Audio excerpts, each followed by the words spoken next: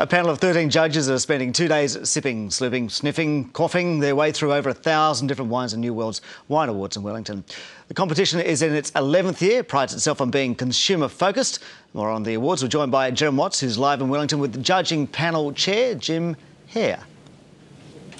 Yeah, good morning, Simon. From the Wine Awards, Chief Judge is with me, Jim Harré. Jim has been a wine connoisseur judge in New Zealand and around the world for the past 20 years, so a fairly well-established palate, Jim. Yeah, it's one of those things that sort of creeps up on you. You know, you think you'll do it for a little while, and then suddenly you find that time's just flash by, and you end up in a competition like this, which is brilliant to be here. So, welcome to the New World Wine Awards. Great. I want to ask you, all the wines have to be below $25. Are we selling wine too cheap in New Zealand? It's a really good question, and I'm not sure how you define too cheap. I mean, obviously, if you're buying something for $5 or $6 a bottle, I'm always surprised that somebody can produce a wine for that.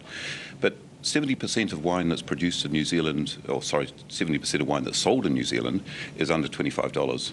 And so competitions like this are sort of set up to look at what the main market of the wine is and finding the really good purchases that you can get, looking at producing gold medal wines and silver medal wines in that price range.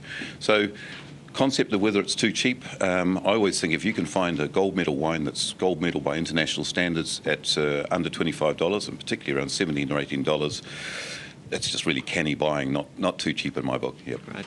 And now you are here. You're the head judge of with 12 other judges. What kind of things are you looking for? How do you judge wine? Because obviously you guys aren't swallowing it, or you might be a bit trash by the end of the day.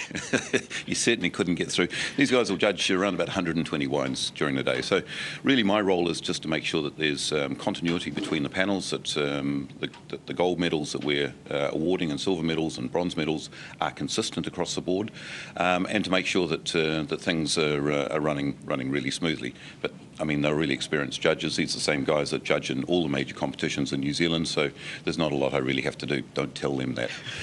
How do you keep, I mean, you're sampling so many different wines, how do you not let your palate get affected? How do you kind of maintain a healthy palate throughout the day? Palate fatigue is something that you really look for, and it's a matter of concentrating really carefully when you're looking at the wines. But there's all sorts of tricks you can use, like every 10 or 15 wines, stop, swirl your mouth out with some water.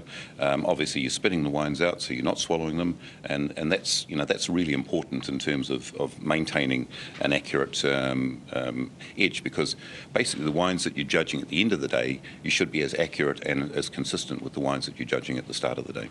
And in terms of, I mean, you're tasting a few more acidic wines, what about the danger of tooth decay, I dare say? We're a healthy show. Well, I mean, the thing is that, dentists, if you go into a dentist and you say, look, I'm a wine judge, they immediately book themselves a holiday to Tahiti or somewhere expensive, because it is hard on your teeth. But again, by rinsing your mouth out with lots of water, and the main thing is not to clean your teeth for a couple of hours because you've softened the enamel.